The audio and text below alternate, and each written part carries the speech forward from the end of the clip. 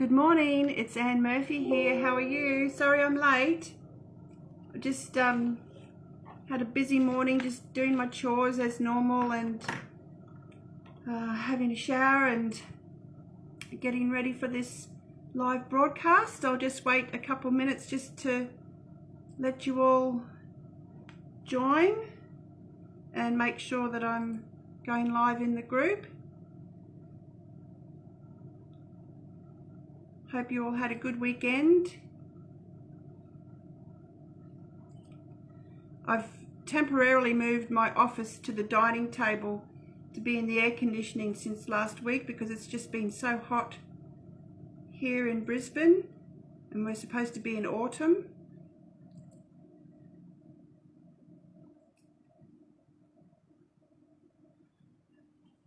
I just had a shower and the perspiration and the aircon's on and I'm still really hot.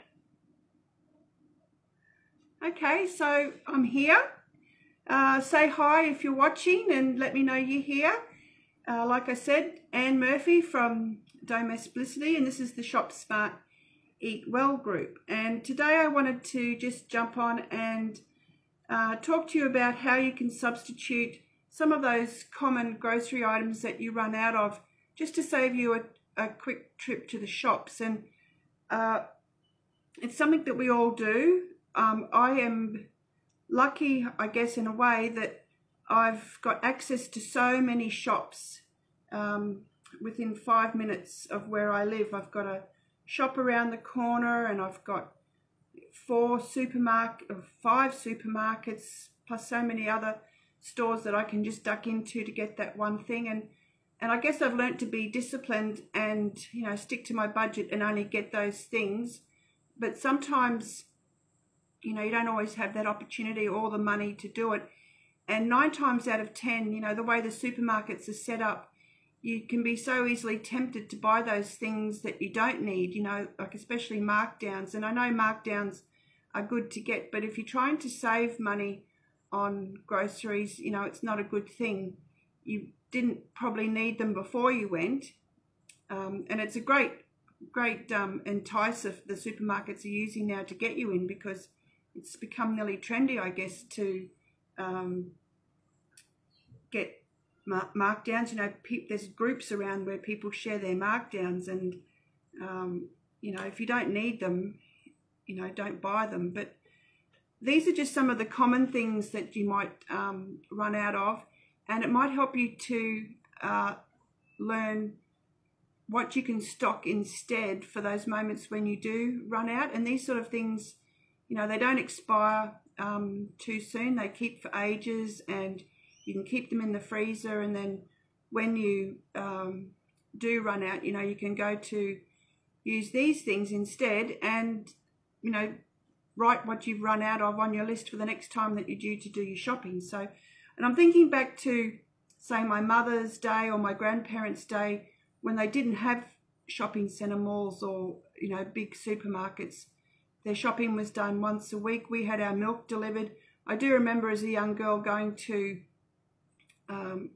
walk around to the corner shop to buy a loaf of bread sometimes, but you know, there just weren't any options in those days, so women had to be you know, useful and thinking of what else they could use instead. And some of these items are still, you know, people are still using these items to clean, and they still work. So I don't know why more people aren't using them. But let's go to one of the first ones. And if you've got a pen and paper, you might want to make some notes, just so that you've got this information. And I will be sharing a printout in the group a bit later on today on one of those common items that's good to keep in the house and all the different ways you can use it. And it's just fantastic. I love it. So, but the first one is bread. So that's one of the most common things that we run out of. And if you just keep, you know, plain flour and baking powder or self-raising flour in the pantry, you can pretty much make any type of bread product really easily. Also, if you are inclined to make your own bread, you know, a little tub of yeast in the baking aisle is only a couple of dollars, and it keeps you know, for ages in the pantry, so you can make your own type of bread products.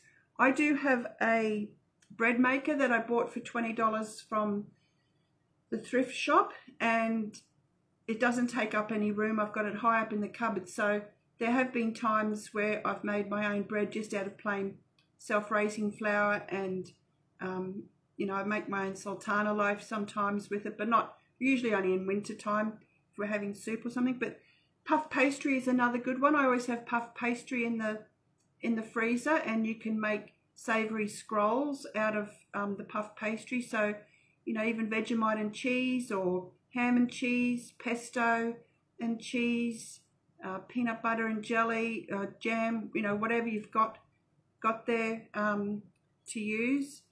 And you just spread the puff pastry, defrost a piece of puff pastry, spread your fillings on, roll it up, and then slice it into 1.5 centimeter slices and put it on a baking tray and bake it. Tortillas are great, you know, for wraps, or they keep really well in the pantry unopened for a really long time, and then in the freezer if you've still got spare. All your things like your Turkish bread, I often pick that up, marked down when I'm doing my grocery shopping, and it's really good as is, or as a pizza base, or, you know, for the kids to take to school. Any sort of bread rolls, I always keep bread rolls in the freezer, so that's just another quick alternative for sliced bread. Things to make are pikelets or pancakes. You know, if you've got self-raising flour, egg and milk, you can always make pancakes or pikelets instead of bread, and they can, if you take the sugar out, you can have them savoury and spread them with savoury type fillings. Scones, so if you've got a basic scone dough, you know, you can make sweet scones, or you can make savoury scones. You can add grated cheese and ham, or grated vegetables like grated zucchini and carrot, and top them with cheese. You can also make a scone dough and use that as a scroll. So like the scrolls that you see in the supermarket, you can make them savoury or sweet. You can make your own soda bread, Irish soda bread, which is really easy. I don't believe it has yeast in it. You can, hi Leanne, how are you? You can use just self-raising flour and bicarb soda, I think it is.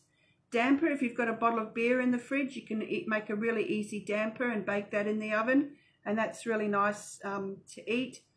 English muffins are a good alternative for bread. Pizza dough, you know, just Greek yogurt and self-raising flour. You can make all types of different bread out of the pizza dough. You can make the Lebanese bread, or Indian type breads, and crackers. You know, I always have a packet of crackers in the cupboard, like, you know, your Ritz or Jats or Cruskits, all those sorts of things. So there are quite a few alternatives for bread, and you just keep them in the pantry. You know, try to keep the kids away from them, and then when the bread runs out, you know, you've got another alternative. So there's just a few ideas.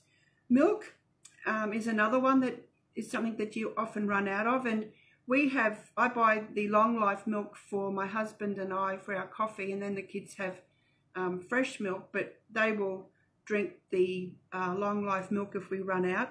But when I was a single mum and money was tight, I used to always keep powdered milk in the cupboard, and I know it's probably a little bit expensive when you think about it. It's probably $5 or $6, but it does keep for a while in the pantry, and you can, you know, it does have a little bit of a funny taste, I find, when you just drink it as is. But, you know, for the kids, you can mix some flavouring like Milo or topping in it to make a milkshake, or it's good enough for their cereal. But it's also really good for baking. You know, if you're making those pikelets or whatever, and, you know, instead of using the fresh milk, if you're getting low, you could use powdered milk.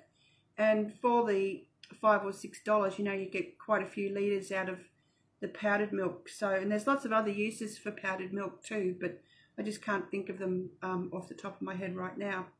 But another one is something that I always run out of, is toilet paper. I just can't seem to time it right. You know, when I look at what I need to buy and put it on my list, I say, no, we've got lots of toilet paper, but for some strange reason we always run out. So you can always use tissues or baby wipes just to get you by until you do your next shop. Same as with tissues, you know, if you run out of tissues, which I have, you know, if someone's got a runny nose, you can use toilet paper. Butter or margarine is something that we run out of, and I prefer butter, but I always keep the little pads of butter wrapped in the paper in the freezer, so it's like I never really run out. I've always got at least one in there if I do run out of the spreadable butter for the sandwiches, so I'm prepared in that way. But for baking, you can use applesauce. I keep a jar of applesauce in the pantry, or once it's open, in the fridge, and that keeps for a really long time. You can use oil, olive oil. You know, so many countries use, you know, spread olive oil on bread, and it tastes really good. Coconut oil is another one that you can use for baking, or you know, to fry something in, or just to flavour something. Mayonnaise on sandwiches are a good alternative to butter.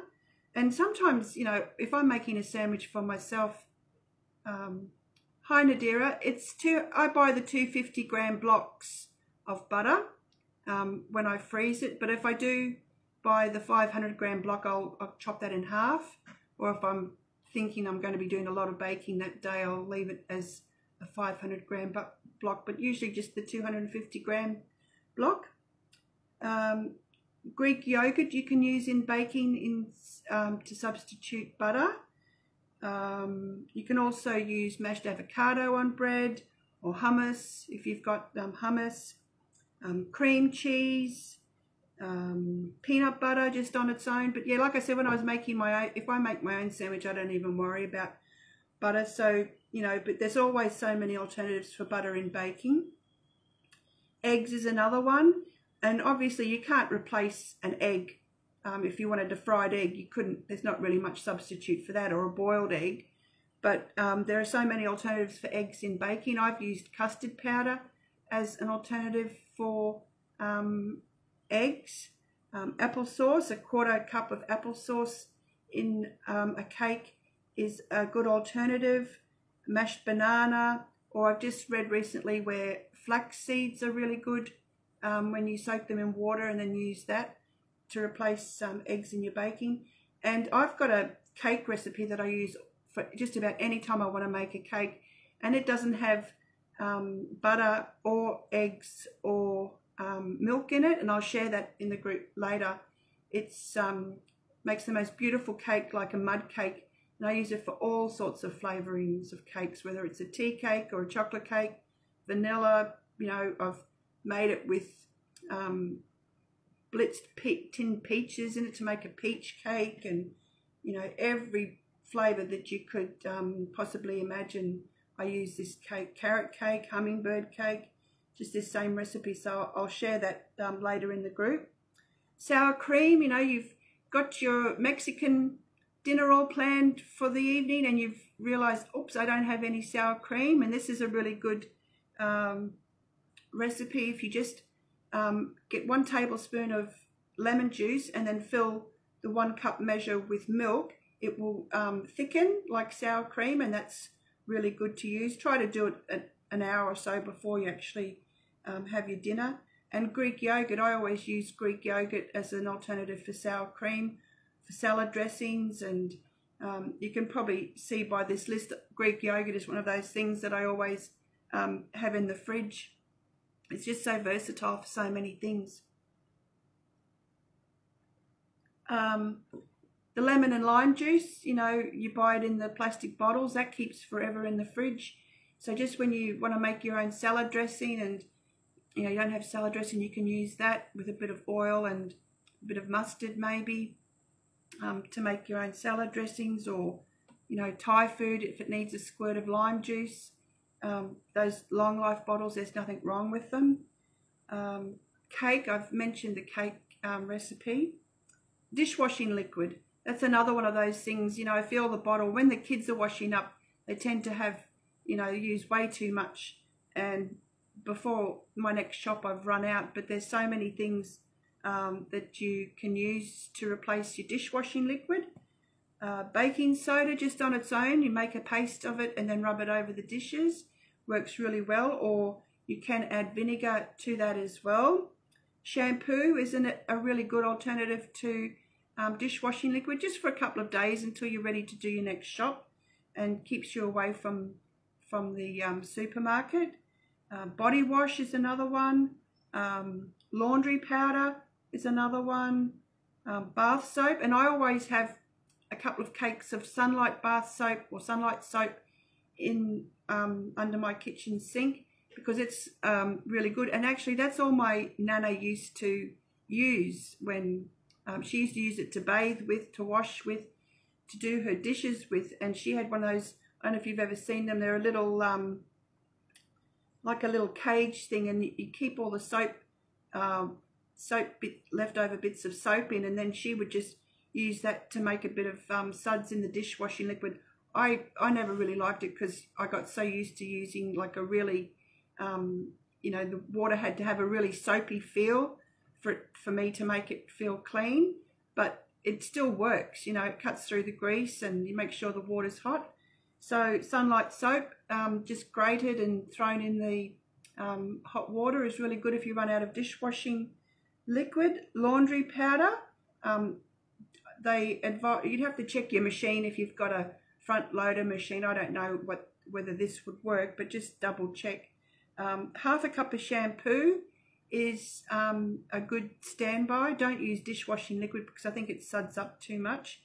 And even using nothing, you know, if you've got a lightly soiled load, you know, just even your kids' school uniforms, or you know, just your everyday clothes when they're not really dirty, don't use any powder, because the agitation from the washing machine will help get the clothes clean.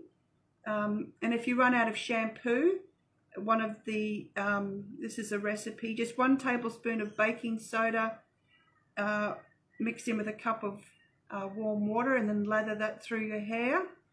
And just conditioner sometimes can help get your hair clean, or just keep some of that dry shampoo, you know, buy yourself some dry shampoo and keep that at the back of the vanity cupboard and use that instead. And even, you know, just plain water sometimes will help just give your hair a bit of a clean. But this is the product that I mentioned at the start that I absolutely love for both cooking and for everything else. It's just got so many therapeutical qualities. It's just fantastic. And that's coconut oil. So if you haven't got a jar of coconut oil in your house, you really should have it. I can't even begin to tell you how many things it's useful for, like other than cooking. Like I've made a coconut cake before and used coconut oil, and it just makes such a beautiful flavor, and it's good for salad dressings. It's just good for everything. Good in baking, good for frying, but it's also so good for so many different beauty applications, like you know, to get rid of dandruff, or to wash your hair, to use as an after shave balm lotion. You know, if you've shaved your legs or your husband's shaved, you can rub it on. It's good for cuts and grazes. It's good for healing so many things. I just can't remember everything off the list, but I have got a document with all these different uses, and I'm going to store it in the group in the file section, because yeah, you know, got no idea how good it is, and it really does work. I can personally vouch for all these different things that I've used it for. So yeah, that's basically it. So if there's something that you run out of quite often and you'd like to know what's a good substitute, just drop it here in the comments and I'll try and find a good solution for you. But start, you know, instead of running to the shop, just say you've run out of cheese, you know, like you can even make your own cream cheese out of Greek yogurt. You know, it's called labna, and you just let it drain, let all the moisture drain out of it, and you've got a really nice spreadable cream cheese with the Greek yogurt, if cream cheese is something that you use a lot of. But if you do find that there's something that you run out of a lot, just drop it here in the comments and I'll be sure to answer it. But also use Google too. You know, you think, oh, I've just run out of bicarb soda, or whatever it is you've just run out of, just type into Google, what's a good substitute for A, or what's a good substitute for B, or whatever it is, and you'll be sure that there's something out there that you can use. And look up some of these old grandma's recipes and remedies, because those things still do work. Like, I only use water to clean most of my house, and then I have an all-purpose cleaner that's made of bicarb soda and vinegar and essential oils, and it works a treat. So I don't even go down the cleaning aisle, and that's how I can get to save so much money on my groceries, and I don't even let alone worry about all the chemicals that are coming into the home.